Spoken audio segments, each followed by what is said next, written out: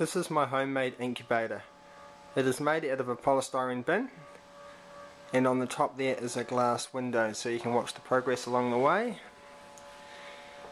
And in there is a 40-watt incandescent light bulb to maintain the temperature, and there's 30 chicken eggs in there at the moment, and they are sitting on top of a wire frame, and on the bottom left there is a container filled with water to keep the relative humidity at around 60%.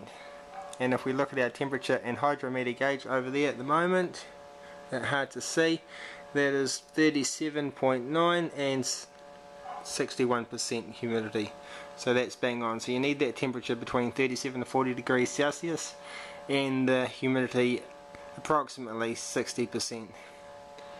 This temperature is regulated by a thermostat, and the thermostat is a spa pool thermostat which ranges between 20 and 40 degrees Celsius, so it is perfect for this operation.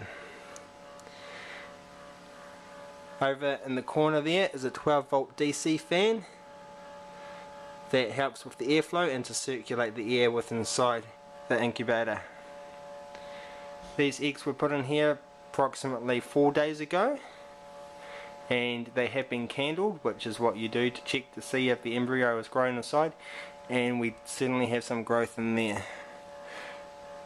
So we should see some chickens starting to hatch in approximately 21 days time, and we'll keep you updated with the progress along the way so you can see what's happening.